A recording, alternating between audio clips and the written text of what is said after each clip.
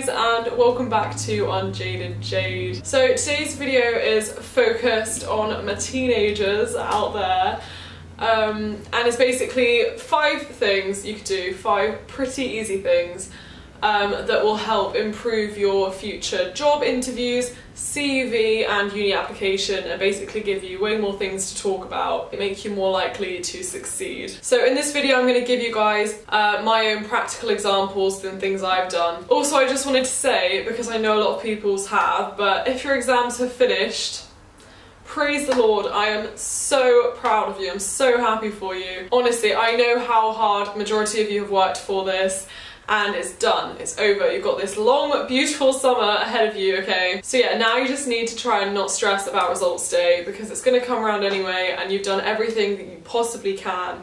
So yeah, that was just a random side note. So my tip number 1 is volunteer, okay? Volunteering is not only amazing for the community and whoever you're helping, but it really proves to a recruiter or the person interviewing you that you are quite a kind and compassionate person, and not only that, but you've been doing it in your own free time, choosing to help people. So personally, I have been volunteering with disabled children for the charity Sports Able at the swimming club for over 2 years now, and honestly, it is one of the best decisions I ever made. The children are just amazing.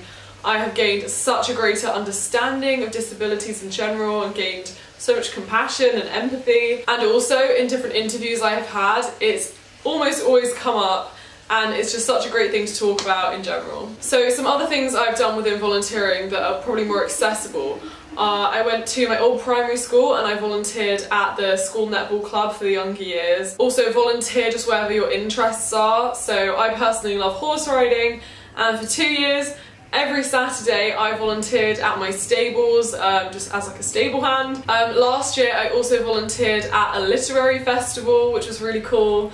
So I just helped take people's tickets, show them to their seats, help the authors backstage for the book signings, which was so cool.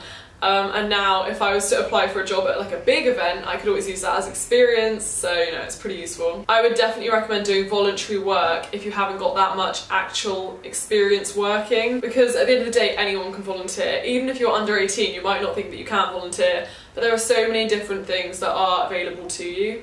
You just need to know where to look. So yeah, after watching this video, if you are interested, you could go and you could do some research right this very second into whatever interests you. Go on the internet, type in volunteering in your local area, send some emails out, ring some people, get that put together. I'm consulting my little book. Right, so tip number 2.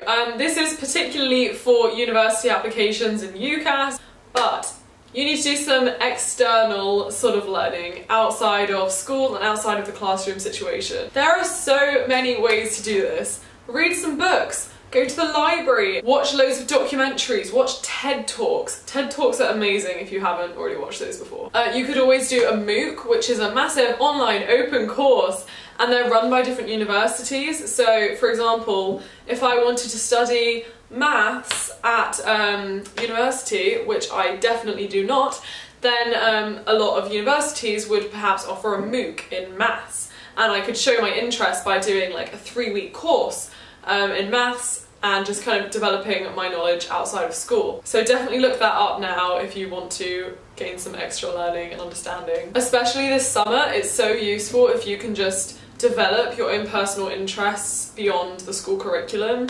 So tip number 3, and this is quite similar to the first one, but I would highly recommend that you do either DV, which is the Duke of Edinburgh Award, or NCS, or both. I've personally done both. I'm doing my gold DV this year in Norway, and I did NCS last year, and I've also done my bronze and silver DV. But honestly, they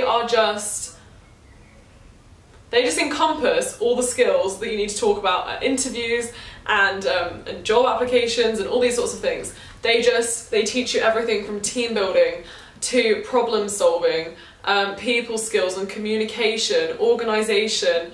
On NCS we did things like public speaking and specific skills like business enterprise. And the great thing is, they're not too expensive. I mean, NCS is subsidised by the government, so I think I ended up paying £30 for 3 weeks, and I climbed Mount Snowdon and I did all these crazy things. And equally D&V, most of the kit you can borrow from places like your provider. Step 4, take on responsibilities at your school, and this is relatively easy. I mean, obviously some roles are like way harder than others, but honestly it does not take that much effort to just sign up for things at your school. So for example, I think it was in year 9 that I became a leader of talk, which sounds really lame and stuff, but it just meant that I did more public speaking and I gained more knowledge about communication.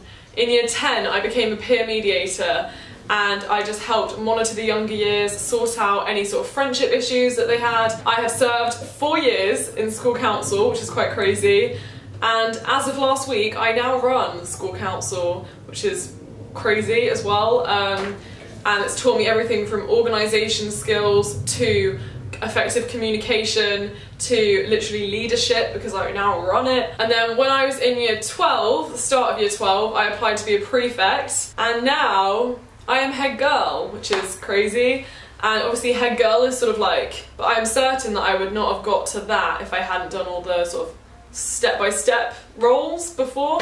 But anyway, all these sorts of responsibilities at school are so good at teaching you general skills, and because they are in the safety of your school environment, they're a great start for eventually having more responsibilities in a job and things like that, especially as there are people to turn to for support if you need it. So yeah, right this second you can consider the sort of things that your school offers.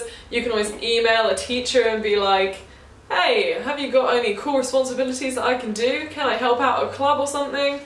I don't know. That sort of thing I would definitely recommend. Just seize your opportunities. Equally, you could just mentor someone in a younger year. Okay, and tip number 5, and this is easy and yet hard, and that is basically get to know your personality so well. I want you to know your strengths and your weaknesses, like down to a T. And a good way of identifying that is by doing things like clubs and volunteering. So for example, a strength, one of my personal strengths is that I'm quite an extroverted people's person, and so I know that when it comes to my CV or job interview, I can really emphasise that aspect about myself. And equally weaknesses, it's very important to identify your weaknesses, and as soon as you know what your weaknesses are, you can work to turn them more into strengths. So for example, public speaking. Public speaking. I'm terrified of public speaking, have been for ages, and I'm pretty sure everyone does not like public speaking that much. However, I have therefore made such an effort to do far more public speaking. For example, all of this week I have been doing assemblies, and all of next week I will also be doing assemblies, which is great. And just basically saying yes to doing things like that. So yeah, right this very second after this video, sit down with a bit of paper and make a list of your strengths and your weaknesses, and just be completely honest with yourself, because you're the only person who's going to be reading this list. Just be honest. What do you struggle with interpersonally, like whether it's communication, organisation, public speaking? And then just have a think to yourself about the ways that you can improve upon those skills. And then along with this point, I'd like to say kind of understand the skills that universities and jobs and recruiters will want to see demonstrated by you. So that is things like organisation, ability to work in a team, communication and interpersonal skills, and that is probably the top one for me.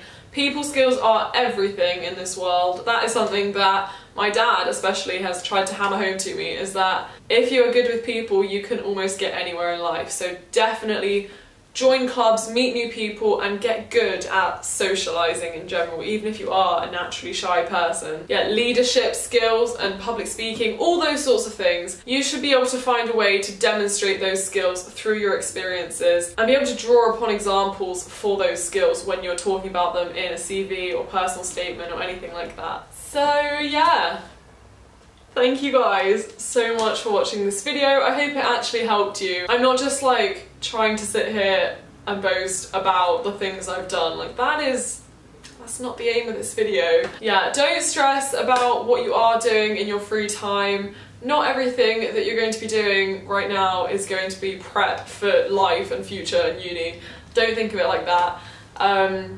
The whole point is just, you know, use your free time. Even do things as a creative outlet. So for example, my YouTube channel, that is a creative outlet, and I'm also helping people, so I would happily talk about this at an interview, you know what I mean? So right this second, you can choose to get involved. You can do your research, you can go away, you can think to yourself, do you know what?